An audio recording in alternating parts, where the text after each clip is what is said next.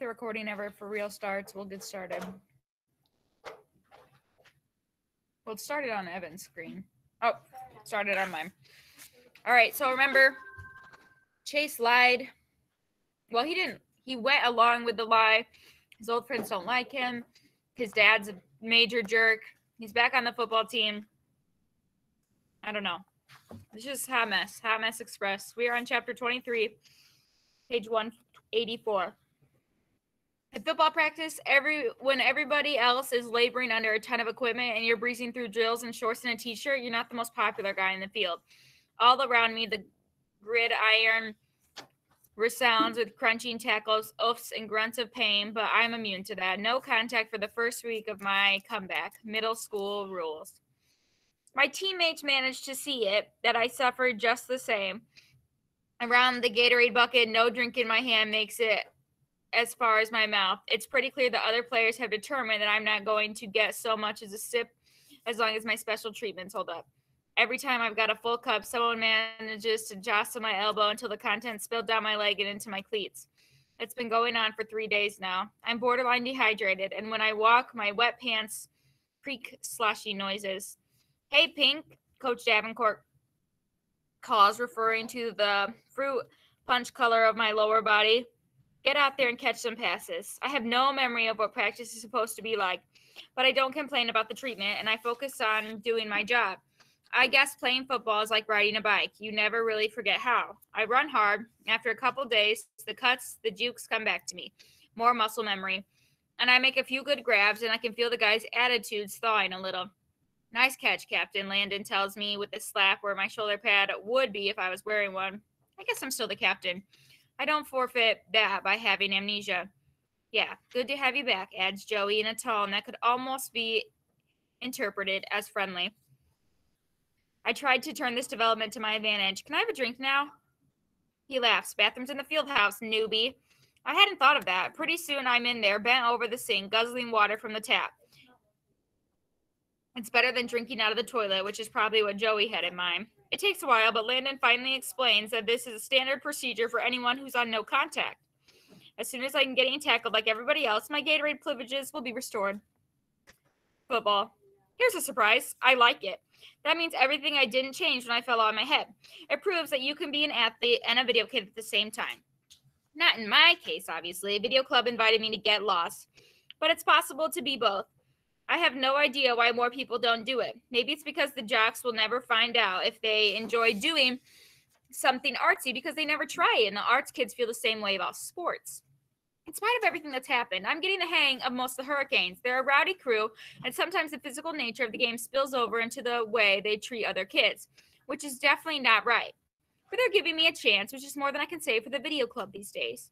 I'm starting to see how I could have been friends with the players, with 2 exceptions. Aaron and Bear finally have what they wanted, my name in the mud with my new friends, and I'm back on the team. But if they expect us to be the 3 Musketeers again, they can forget it. They couldn't stand to see me making a life for myself that doesn't include them, so they wrecked it for me. And in the process, they managed to retarget poor Joel, who hasn't been home for 2 weeks yet. And that's not including the way they treat the residents at Portland Street. But the last straw was when they cornered me, so I had no choice but to lie to Dr. Fitzwallace to protect the 3 of us. Aaron's always lecturing me about friendship. He doesn't know the meaning of the word. I don't talk to them. I don't stretch next to them. In the locker room, I sit as far away from them that I'm practically out in the hall. When we're on the practice field for the same drill, they got no chatter from me, not even eye contact. The other Hurricanes have started to notice, but they think it's funny. Aaron and Bear don't. And how much do I care about hurting their delicate feelings? Well, you can fit that inside the nucleus of a carbon atom.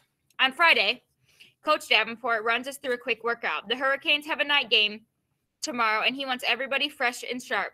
Since I won't be playing, he keeps me out on the field while the others clatter into the locker room. 10 laps, Pink, he calls. No dodging it. The other kids are laughing at me and calling out mock encouragement.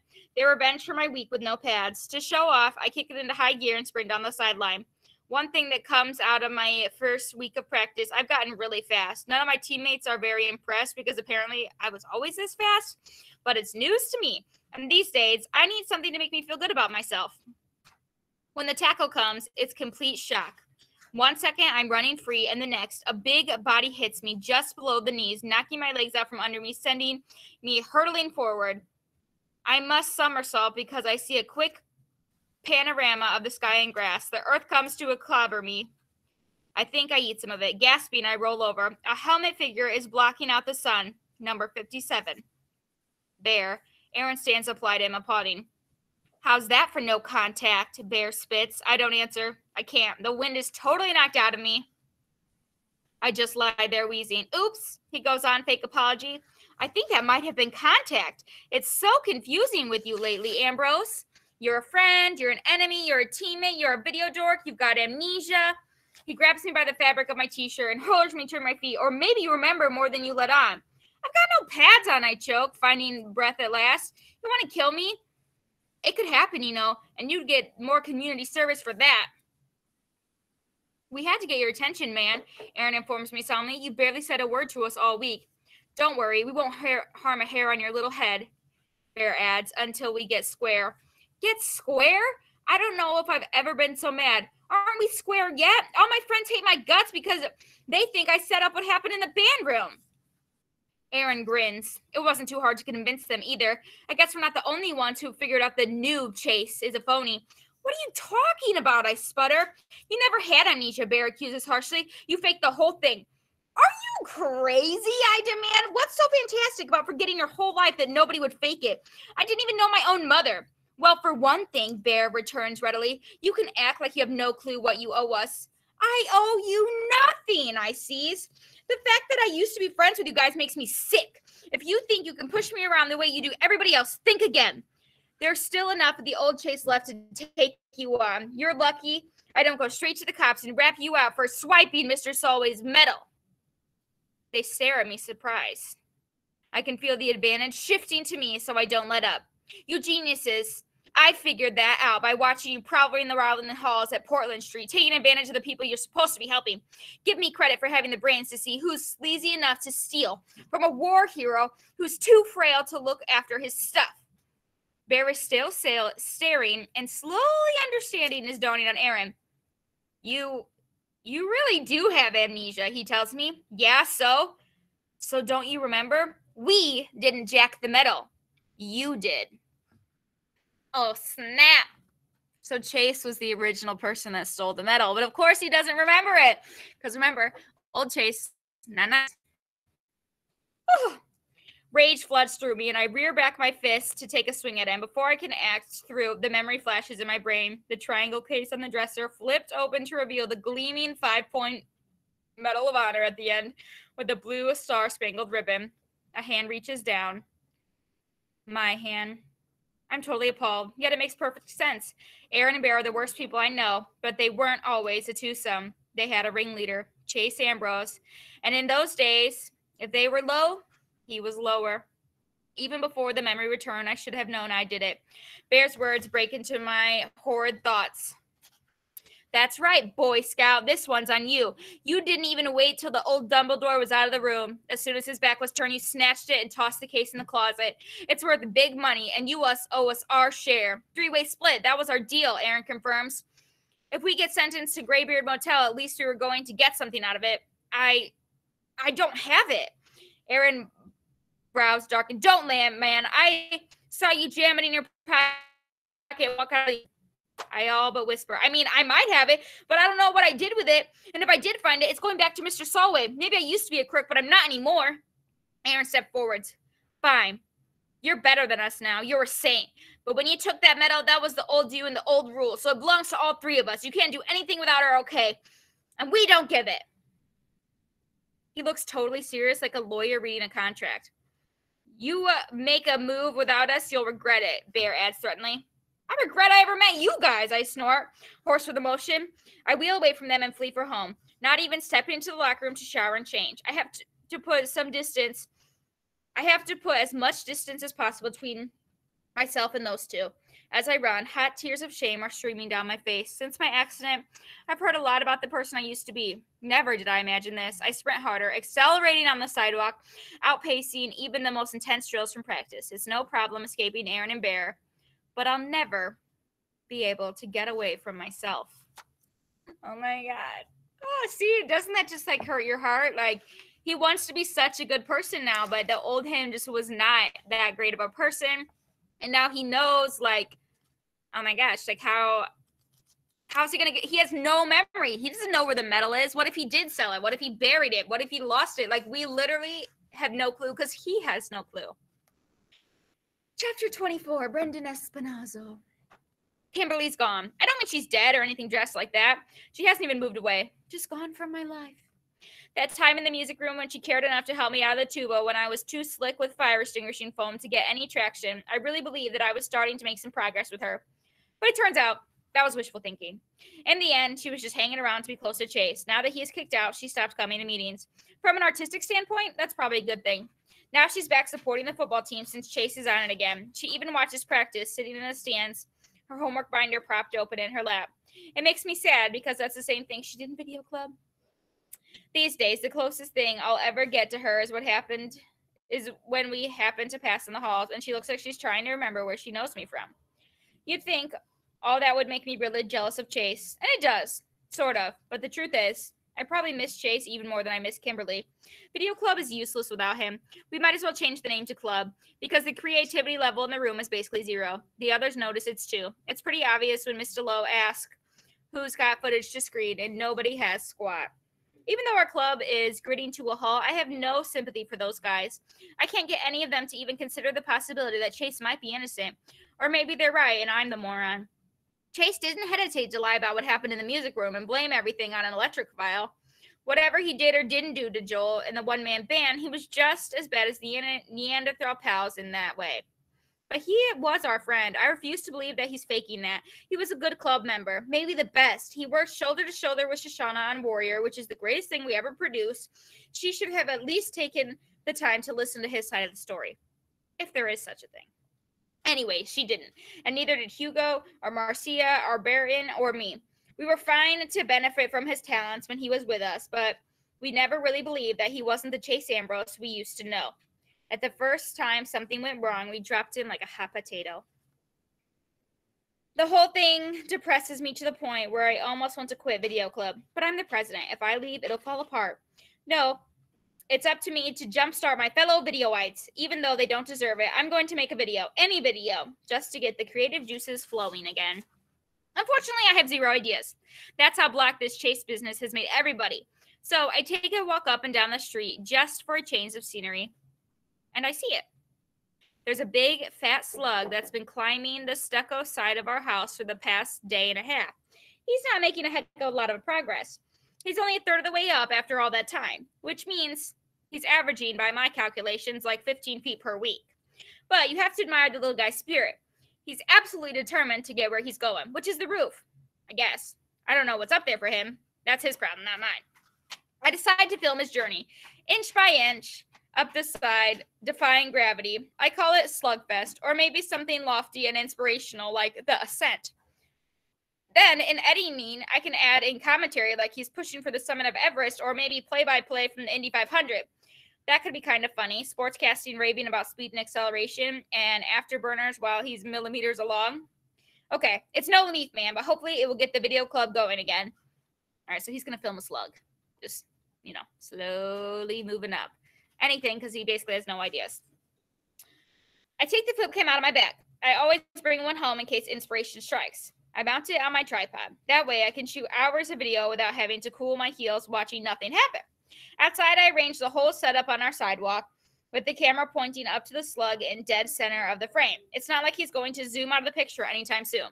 Not unless someone straps a tiny booster rocket onto his butt or whatever slugs have back there. I press the record button and nothing happens.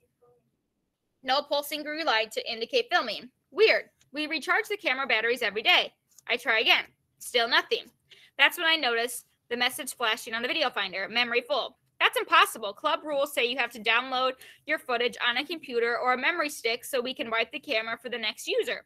Mr. Lowe is a real tyrant about it. How did this one get missed? And is the memory full? What's on it? I press the play button.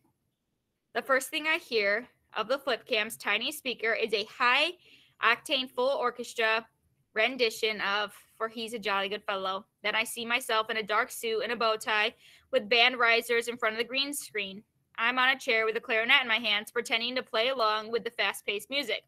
As I watch, transfixed, clarinet Brendan disappears, to be replaced in a jump cut by another version of myself sitting in the same chair a few feet away. This time I got a violin, and I'm fiddling like a mad, furious time with the song. That goes on for a little while, and then, just as I sit on the drums, set the high risers, my arms just a blur. It hits me. This is one-man band. I must have started the camera in all of the excitement and never switched it off. Come to think of it, I never turned in the camera that afternoon. Kimberly did it for me while I was in the bathroom trying to clean up my suit, which was hemorrhaging shoe polish all over the school. And Kimberly, being Kimberly, she didn't know the rule about wiping the memory. She just put the camera back on the shelf. Amazing. I thought one-man band was gone forever. And here it is on the flip cam, ready to be cut into my greatest video ever. So that's exciting. His video wasn't lost. Obviously, I won't be able to use the tuba part because that's when we got attacked and the whole shoot got busted up. After that, my band can't feature a tuba player who gets slimed with foam and trapped in his own instrument, but the rest of it, breathlessly, I fast forward. It's all okay. Better than okay. It could be my first YouTube video to hit the big time. I scan right to the end. It's all there. Aaron and Bear raiding the shoot, Kimberly running out to get Chase, and finally the tug-of-war between him and Bear with the fire extinguisher. Even over the loud music, I can actually hear the whack of the heavy metal crashing. Casing smashes Joel in the eye. I wince a little like that. No wonder half the poor guy's face is black and blue. That had to hurt. I bet it still does. Also, this is important. No smoke, no fire. No reason to fill the room with foam. Not that I ever took that story seriously, since it's nice to have art evidence. I'm so wrapped up in living that it takes a few seconds to realize that I'm looking at something monumentally important. All that craziness in the music room happened so fast that it was impossible to process it. But here's a visual record that I can watch over and over to catch every detail. So I back up the clip to the moment Chase burst into the scene and run it in slow-mo. He looks shocked. If he had planned this, he has got to be the greatest actor in the world. When Bear hands him the fire extinguisher, he takes it, but he just stands there holding it as if he has no idea what to do or why he has it. He never fires it or even holds it upright, and it looks like he's in a daze until Bear tries to grab the thing back. Then Chase wakes up, and the struggle is on to keep it away from Bear. And when he pulls it free, he swings back and hits Joel. Pure accident. Maybe afterward he helped Aaron and Bear cover up what they did, but the video proves that Chase was trying to stop the attack, not join in. See, look, it's good for something that they're always videoing their lives. I'm practically bursting out of my skin with excitement. I want to run in 15 different directions to spread the word far and wide. Who should I tell first? Chase, Miss DeLoe, Miss Dr. Fitzwallace? It's more than just a video club. It's about justice. And don't forget Joel himself. He shouldn't be allowed to go on thinking that Chase still has it out for him. And Shoshana, she's a nice person and a great videoite, but let's face it. Right now, she'd burn Chase at the stake if she thought she could get away with it. She needs to know what really happened. All the videoites do. I frowned. It's the weekend. None of us will be at school until Monday. This has to be done right. The school can wait, but the video club should see the footage. It's more than just evidence. It'll be nothing less than a demonstration of the moving image to change hearts and minds. Who better than the president of the video club to make it happen? I take out my phone and compose a text to Chase, Shoshana, and Joel. Urgent. Come to my house at 10 a.m. tomorrow. There's something important you have to see. P.S. I'm not trying to rope you into helping with another YouTube video. Soon after the agonizing soul searching, I send the same text to Kimberly, but I add the line to say, P.S. Chase is going to be there. Okay, I want to see her again. Sue me. Haha. So silly. All right. 5-second talk. We are, I assigned a ReadWorks yesterday that is due Thursday. It is your final ReadWorks of the 9 weeks, which is exciting, but you need to do good because it's your final one. So we still have 9 minutes left in class for you to work on your ReadWorks. Tomorrow, we will read another 2 pages or another 2 chapters. Thursday, another. So we should have this done by Friday. So right now, you're going to work on your ReadWorks or read for AR. I will see you guys all later. Bye-bye.